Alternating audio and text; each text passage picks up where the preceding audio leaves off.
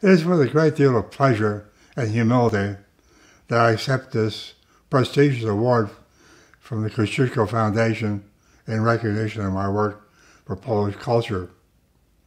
I've been for over 80 years a great admirer of the Kosciuszko Foundation, and in 1936 I was one of the first winners of a Kosciuszko Foundation scholarship, which sent students of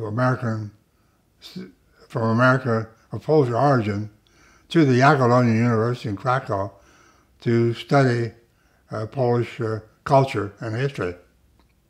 While I was there, I was able to travel to all the capitals of Europe, of Paris, London, and also got to Berlin in 1936 for the famous Berlin Olympics.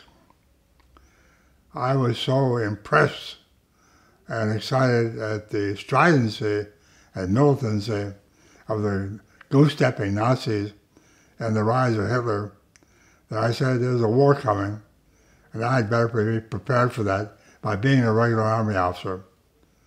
So I came back home, finished Johns Hopkins in June 1937 as a second lieutenant of reserves, but a month later went to West Point, where I did 4 years at West Point to graduate in 1941 and become a regular Army officer. It's no exaggeration that the scholarship I received from the Kosciuszko Foundation changed my life profoundly. And for that, I'm very grateful for what they have done for students, both Polish and American, who have scholarships both ways to study, on the one hand, Polish culture, and on the other hand, American-style democracy.